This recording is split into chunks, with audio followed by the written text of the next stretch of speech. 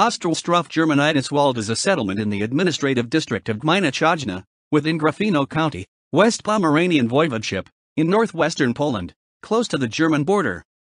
It lies approximately 8 kilometers 5 miles southwest of Chojna, 37 kilometers 23 miles south of Gryfino, and 56 kilometers 35 miles south of the regional capital Szczecin.